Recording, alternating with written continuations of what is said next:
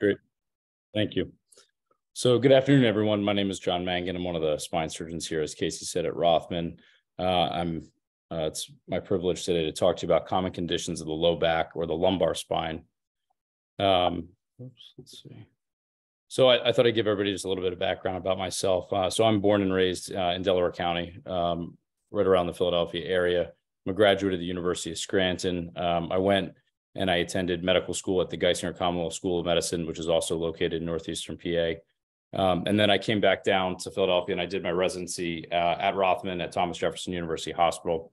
And then I went on to the Cleveland Clinic where I completed their combined neurosurgical and orthopedic spine fellowship. And now I'm at Rothman. I serve as an assistant professor of orthopedic surgery at Thomas Jefferson. As Casey said, I see patients in Glen Mills, as well as Bluebell and Lankenau. And I operate at Riddle Memorial Hospital, Physicians Care Specialty Hospital, Chester County Hospital in Westchester, and Einstein Montgomery Medical Center in Montgomery. So today I'm going to try to make things fairly simple, and I'm going to talk about two of the common causes of pain, or two of the common reasons people come and see me as a spine surgeon. We're going to talk about stenosis and radiculopathy. We're going to talk about how stenosis leads to something called neurogenic claudication, and how leg pain or radiculopathy, or commonly sciatica, how it occurs and how we treat it. And then I'll be happy to answer any questions at the end of the lecture. So to start, we'll talk about spinal stenosis. So spinal stenosis is the abnormal narrowing of the spinal canal. So the spinal canal is the bony tube or channel where the spinal nerves and spinal cord live. If you look at the picture on the screen, I've tried to outline the spinal canal in red. In the middle of those red lines, you can see that there's a dark structure. At the top of the screen, that's the bottom of the spinal cord where that red arrow is pointing. And below that, the spinal cord ends and becomes the spinal nerve roots, which are the nerves that go to your legs and give us pain when they get pinched. That's at the bottom in the orange arrow there. So spinal stenosis is when you get some abnormal narrowing of the canal, which can occur from arthritis or wear and tear over the years. People can have herniated discs. They can have congenital stenosis, which means that their canal is just smaller than the normal or the average. I'll put that in quotes because everybody's a little bit different. And degenerative disc disease, meaning that just over time, as the discs can wear out, that people can begin to have more arthritis and bone spurs form, which just make that canal more narrow. I like to think of it kind of like an old pipe. And as a pipe can get build up on the inside over time and make flow through the pipe harder, it's the same idea in the spinal canal. As things build up within the canal, it makes the signals for those nerves harder to go to our legs and painful. And that's why patients end up getting symptoms. Next, we'll briefly talk about radiculopathy. Radiculopathy is what everybody refers to as a sciatica. And that's that pain down your leg, that nerve pain, electrical pain. And there's different types of sciatica because it depends on what nerve is really getting pinched. The picture on the right here is what we call the dermatomes, and that's a schematic of where each nerve provides sensation. So when we're in the office, we're asking people, where do you feel the pain? Is it on the side of your leg? Is it in the back of your leg? And, while we're having that conversation, I'm in my head trying to figure out, what nerve they're describing is getting irritated. And we want to make sure that that matches up with patient's imaging later on. When patients have radiculopathy, this can be caused from many different things, such as a herniated disc. They can also have back pain along with their leg pain, and they can be associated. And patients can get radiculopathy from the same causes that they can get spinal stenosis. Disc herniations, degenerative disc disease, and overall arthritis can lead to a pinched nerve that goes down your back of your leg or the front of your leg.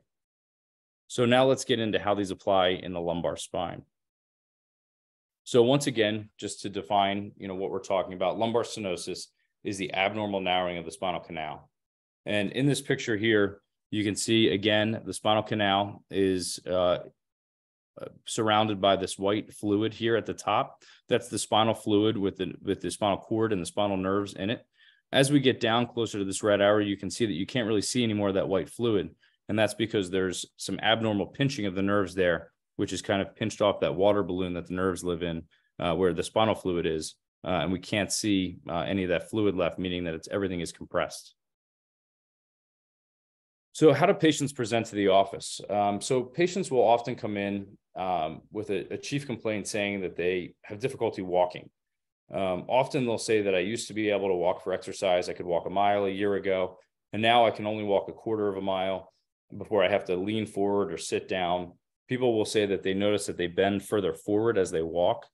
And patients will have either pain in their back, pain in their legs, or sometimes not really much pain at all, but just walking intolerance.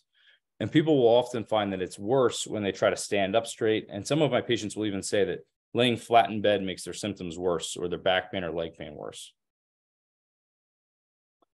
A couple additional symptoms. So pain, like we talked about, it can be in the back, it can be in the legs. Patients may develop numbness and tingling as the nerves continue to get pinched. And they can get weakness or cramping in some of the muscles of their legs. And they can develop a syndrome, which we call neurogenic claudication. Neurogenic claudication is really just a group of symptoms that kind of are typical of patients that have spinal stenosis. And these include pain in the buttock, some pain down the legs. Typically, it's in the back of the legs, but it can be on the sides or in the front. People will feel that they have a heaviness in their legs. They'll often say that they feel like they're dragging their legs after they walk 100 yards, 100 feet. It really varies depending on how severe their stenosis is, and difficulty walking distances because of that heaviness in their legs. An interesting thing that I often ask patients is, for those patients that feel that they can't walk a long distance when they're standing up straight, if they go to the grocery store and they're able to lean on a cart, do they find that their symptoms are better and they can walk further? We call this the shopping cart sign. This is actually like one of the few things they teach, most physicians in medical school, because what happens is as patients lean forward and you're holding onto the cart, you actually stretch out some of the ligament in the back of the spine that's pushing on the nerves, and it actually makes more room for them temporarily. And that's why patients start to hunch farther forward when they walk, and why the shopping cart helps relieve their symptoms. So how does stenosis occur? Well, it's a degenerative process. It's like knee arthritis or hip arthritis, shoulder arthritis. It happens because of wear and tear over time. And what happens is patients will have either the bones or the joints in the back of the spine, which you can see in the bottom picture here. There is a model of the spine, and you can see that there's a red area between the bones in the back of the spine. These are called the facet joints, where you can see that red kind of irritated looking what's supposed to be bone in this picture. And what that is it's showing there's arthritis in those joints there. And just like knee arthritis or shoulder arthritis, patients can get bone spurs there, which unfortunately in the spine, when they form bone spurs, most of the time they'll form them into the spinal canal. So that takes up room into this tight area where the nerves live. The discs can wear out, like you can see at the top pictures here. The picture on the left, that's a young, healthy spine, or a normal, healthy spine. And on the right, this is a spine that has begun to have some degenerative changes, and the discs are worn out, and the disc space or the height between the bones is much smaller. And you can see how we can't see that nice white fluid that we see on the left picture. Everything looks like it's tight and getting pinched. And that's just part of that degenerative process where patients are developing bone spurs. And additionally, sometimes patients will have, a relatively normal looking spine, but may have a very large disc herniation.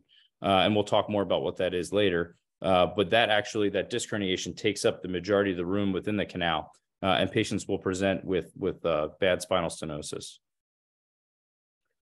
Another reason that patients can get spinal stenosis is from abnormal alignment or motion of the bones of their lumbar spine. So in the picture here, I've outlined in red the back of the vertebral bodies. That's the bone in the front of the spine. I often tell patients that's the bone that kind of builds us up, and the discs live between it. And what happens is in some people, the vertebral bodies will start to move out of place and not move as one unit. And what can happen is the vertebral body, typically the more superior vertebral body, the one closer to the head, will shift forward on the vertebral body below. As you can see in this picture, the top line is kind of more towards the left than the bottom line. And what that does is it makes the canal, makes that tube, instead of one straight tube, there's a little kink in it. And patients will develop more arthritis in this area.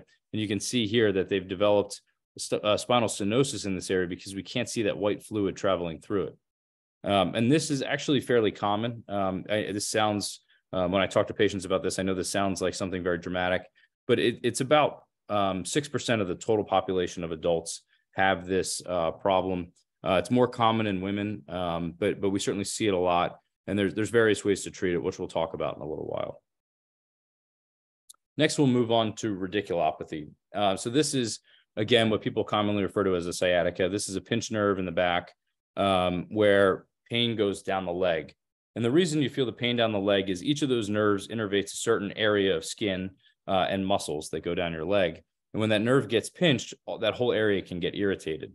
So in the office, we're trying to figure out what area is irritated so we can try to match it up with the specific nerves that are irritated. And you can see on the picture here, these are the common lumbar spinal nerves that patients will feel pain with. Pinched nerves can occur from the same reasons that people get spinal stenosis. They can have herniated discs, they can develop degenerative disc disease or arthritis, and even lumbar stenosis from those variety of causes. Some patients will present with a combination of radiculopathy and lumbar stenosis, and we'll tease that out in the office. Again, the symptoms of this are pain down the leg in that area where the nerve innervates.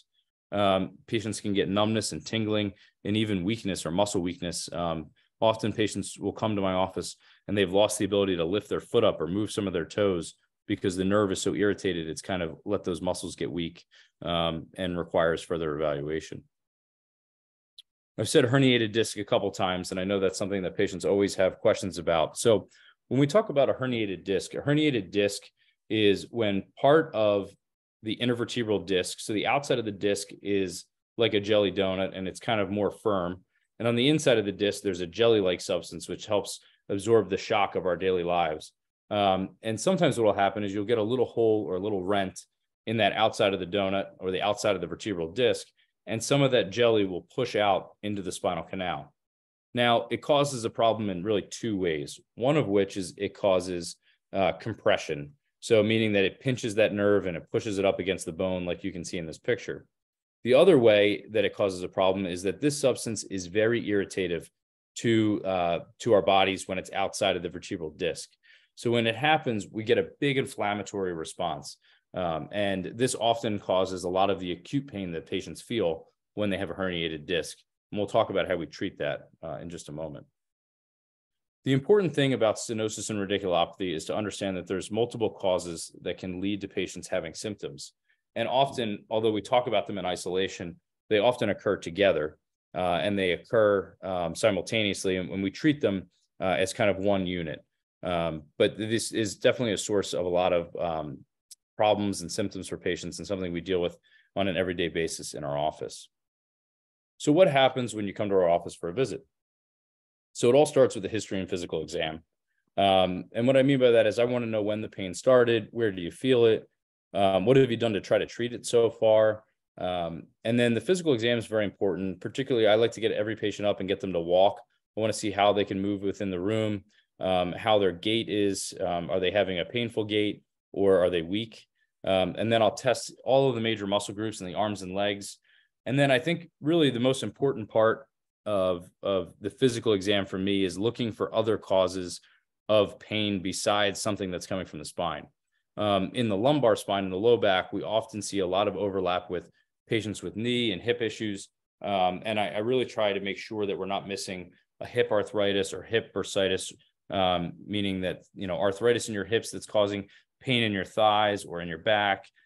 Pain on the sides of the legs can be sometimes from an irritated bursa over the hip. So we try to tease that out and make sure that we're treating the right thing in the office. We'll get x-rays of the lumbar spine in the office. On the left here, you can see this is a view where we're looking directly at the patient, and this lets us know if their spine is nice and aligned and there's no scoliosis. In the picture on the right, we're looking at the side view or the lateral view, and this lets us see the alignment of the bones. Here, I'm looking for that spondylolisthesis or that abnormal motion or alignment that we talked about before. And I'm looking at the space in between the bones. If you see here on the picture on the right, on the lateral view, there's the vertebral body is labeled L4 and the one below it is labeled L5. And I judge the health of the disc by looking at the space in between those two bones.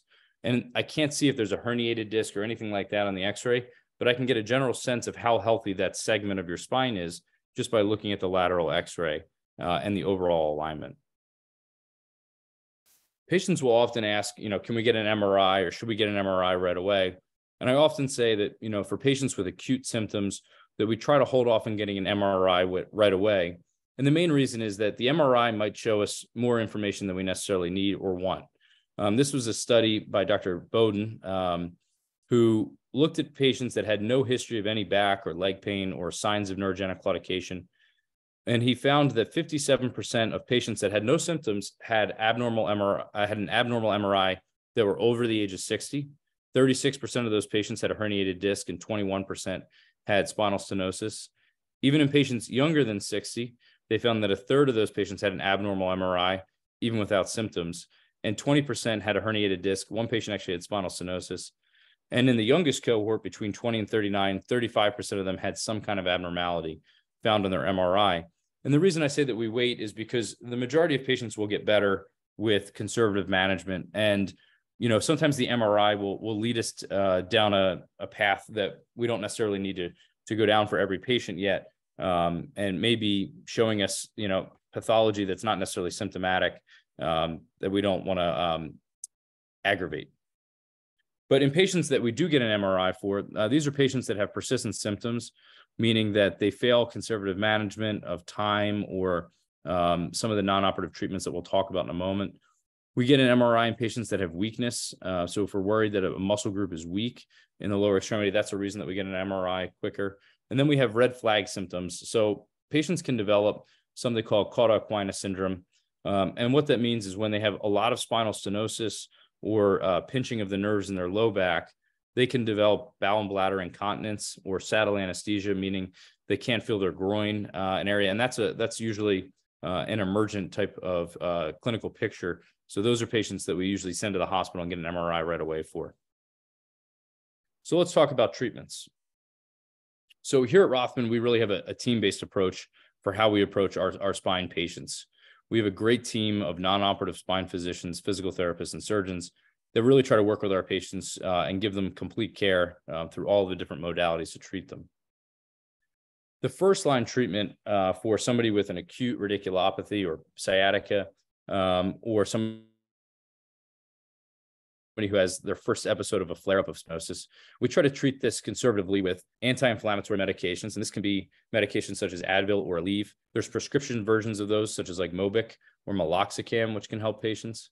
And we also give patients steroids sometimes to try to help calm down that inflammation, particularly when patients have that herniated disc that causes a lot of acute inflammation in that area. These medications can be very helpful in trying to take down that inflammation and improve their symptoms.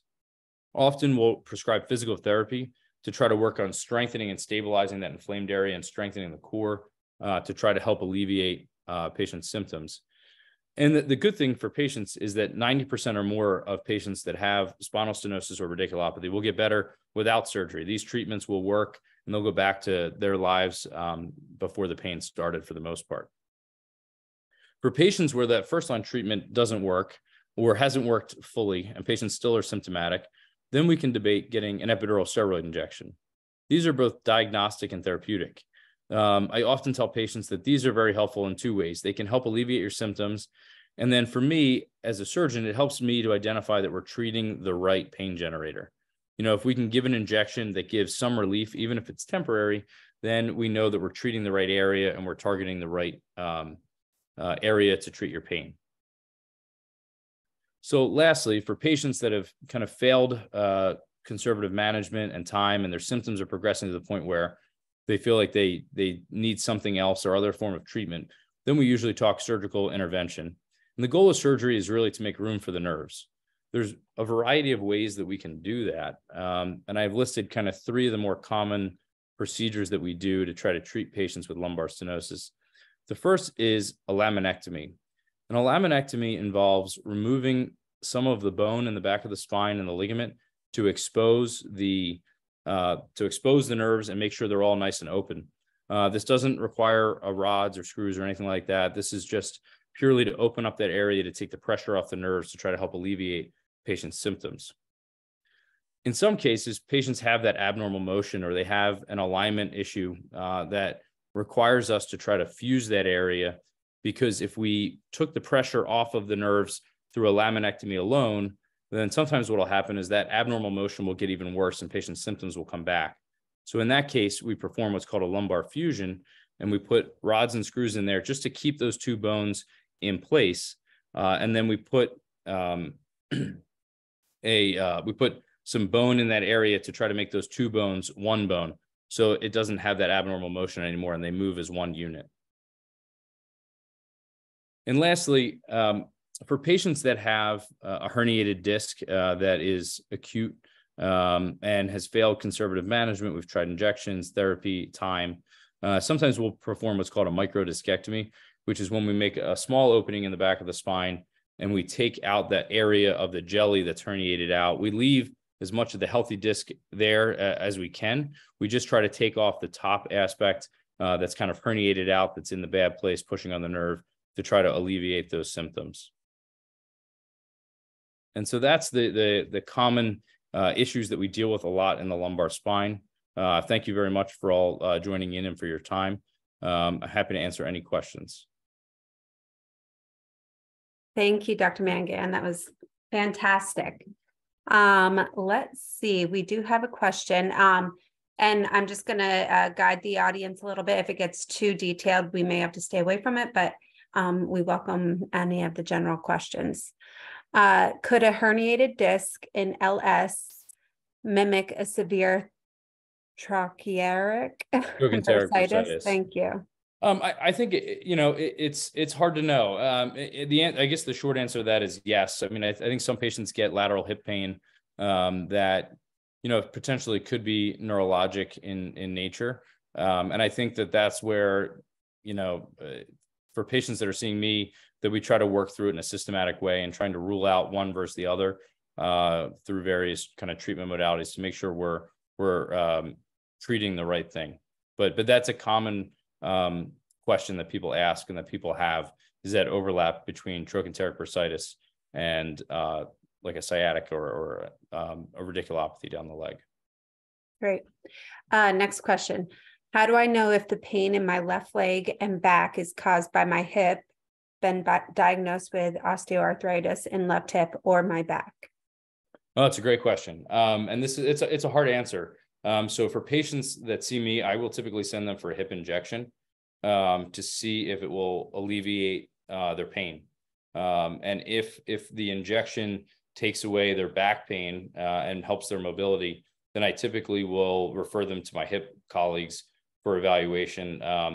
In general, we try to refer to, if it's a hip issue versus a spine issue, and we think it's the hip, then I usually will have all of my patients evaluated by a hip doctor first. And the injection is very helpful in helping me delineate whether it's really the hip or the back. Good question. Next one, are there permanent lifting restrictions after a lumbar fusion? No, not typically. So typically, once the fusion is fully healed, we let patients go back to all of their activities that they want to do. For the most part, I mean, there's some exceptions to that, but typically, no, there's no weightlifting restriction permanently. Okay. Is a herniation more likely to reoccur following a microdiscectomy? So, one of the things that we worry about when we take out the herniated disc is that patients will have what we call a recurrent herniated disc. I wouldn't say it's more likely, but I typically tell patients that, you've herniated this disc once, so you already have a weakness in that area. So there's a chance it could herniate again. I really try to keep patients lifting, twisting, and bending restrictions for about 10 weeks after surgery to try to minimize the risk of that happening. Certainly, it's a concern of all spine surgeons that happens. And we haven't really found a good solution to try to prevent that yet.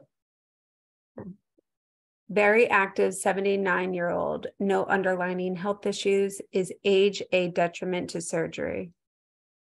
No, not typically. I think as a surgeons in general have been operating on older and older patients as our techniques and anesthesia have gotten better. And as the population ages, I mean, we operate now regularly on patients, in their mid 80s quite frequently that have bad spinal problems or hip problems. And that's typically not something that we truly worry about for the most part, especially if they're healthy, obviously. Great. For several spinal stenosis, how much of the vertebrae is removed? Oh, I'm sorry, severe. So for severe spinal stenosis, it really depends. It depends where the spinal stenosis is. But typically we remove kind of the middle. We remove the spinous process, which is the bump. If you feel your back, you can feel those bones in the back. That bone is removed, and then the lamina is removed. And we try to leave, not to get too specific, but we leave approximately 1 centimeter of the pars, which is the bone on the side of the lamina. We leave about 1 centimeter on each side to try to prevent instability from occurring. So we take everything kind of in the middle of that, but we try to leave enough bone so that, patients don't have an issue afterwards. Has TLIF become more common? Yes, I think a TLIF is a common procedure that many of us perform. And what that does is it allows us to kind of restore the height of the disc when the disc is worn out and the bones start to collapse. What happens is sometimes the bones itself will get closer together, and the nerves in your spine actually leave underneath the bones on the sides. So when the bones get closer together, patients can get what we call bony stenosis, or up down or cranial caudal stenosis. So a TLIF helps us to restore the height in between those bones. And I tell people it's like putting a car jack in, and we actually try to lift the height of the tunnel where the nerve leaves just to open it up and make more room. Okay. If someone has an extrusion in T7 and T8 and also L3 and L4 with thigh muscle weakness, how do you determine which to treat in surgery? PT and spinal injections have been used over the past years. Can one surgery treat both conditions, or would it be 2 separate surgeries? It's a little bit of a complex question to answer. And the reason I say that is that muscle weakness in the thigh, typically I would think of as more of like an L3 and an L4 issue. There are other symptoms that you can get from a herniation in the thoracic spine that would kind of need to be answered.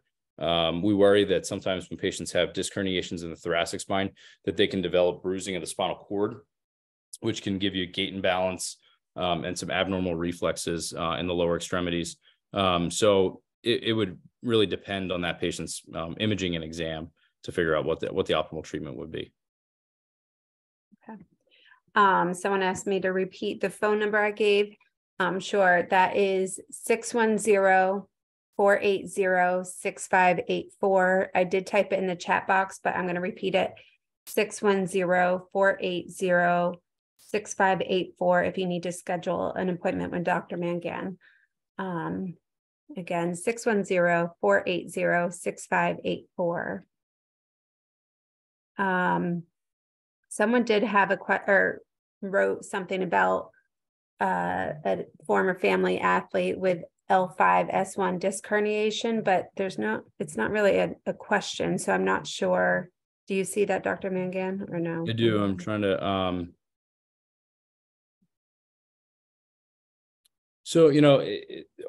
a previous herniated disc, if it wasn't treated, can still cause symptoms from time to time. And patients can certainly feel differences when they do that. Sometimes it'll calm down. Sometimes it'll become more aggravated, and those will, continue to bother people over time. And sometimes they'll settle down and they won't have issues from them again. Patients who sometimes feel popping or clicking in the back of the spine, that can be arthritis. It can be really a variety of things. It can be sometimes that instability that we were talking about, and other issues there. But it's an issue that I think can be teased out and looked at on a patient by patient experience. For general low back pain, what exercises or activities do you recommend to help alleviate or prevent it getting worse? That's a great question. So low back pain, I think, is something that a lot of patients struggle with. A lot of us in general struggle with. I think being active is very important in patients who have low back pain. I think walking is probably the most important exercise you can do. I am a big fan of telling patients that if they have access to a pool or a body of water, that I think aquatherapy or just walking in a pool is really helpful in treating low back pain.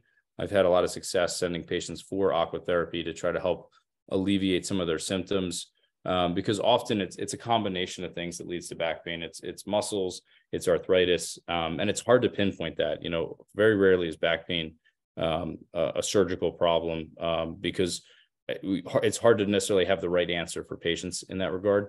But I think there's a lot of good exercises and things like that. If you go on the internet and if you type in AAOS spine conditioning, there is a handout through the Orthopaedic Academy, which I think is very good. And that's one of the handouts I give out to patients that works on stretching your neck and your low back and working your core muscles in a way that's aimed at trying to help alleviate pain. I'm just looking to see if I can send that real quick. Oh, perfect. That'd be great. All right. There's usually a PDF if you click on it. Yeah, I think I did it. So I just shared that in the chat box. That should be at the bottom of your screen if anyone needs that, and I can also send it out. I did record this presentation, so I will be sending this out probably in the next 4 to 5 days. It takes a little bit to upload to YouTube and get everything edited. So look for that in your email. It'll come from me, Casey McLaughlin at Rothman.